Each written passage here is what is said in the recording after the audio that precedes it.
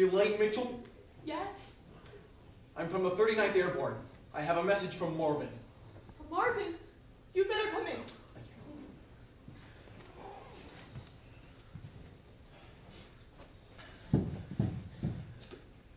I'm afraid I have some bad news, Miss Mitchell. Marvin's fighter plane was shot down off the coast of Somalia. He was overtaken by insurgent forces. We have no idea how they even got the military hardware to come after us like that. The point is, his plane went down over the Arabian Sea 3 weeks ago. He's been dead 3 weeks? My poor dear Marvin! Well, not exactly. You see, he managed to bail out just before he hit the water and got his parachute open in time. Of course, he was then swept up north by the current, out to the open sea. So he drowned? In ocean? What a horrible way to die! My poor Marvin always hated swimming. Oh, well, not really. The current carried him up to Pakistan, where he survived by fighting sharks to earn their respect. See, they hunted for him and kept him alive, and then he was washed up in Karachi a week later. Unfortunately, his uniform was immediately recognizable, and he was captured by the Taliban and taken to their cave warrens in the foothills. You have to understand, Elaine. These are hard men in a hard country. There's no mercy out there. Only survival. But not for poor Marvin! Well, actually, he feigned his own death by painstakingly training himself to stop his own heart. You see, he could only do it for a couple minutes at a time, so it had to be perfect.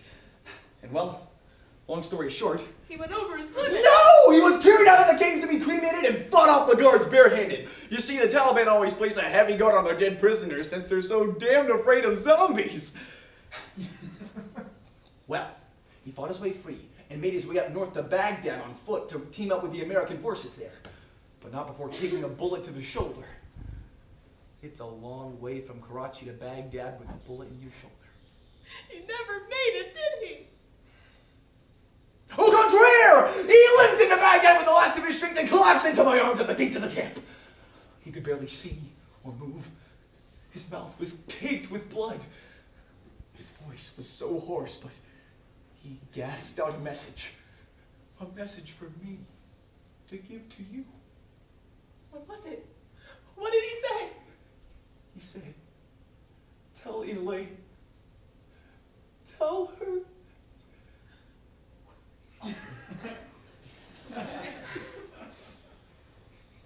Well, please, what was it? He said, oh, wait a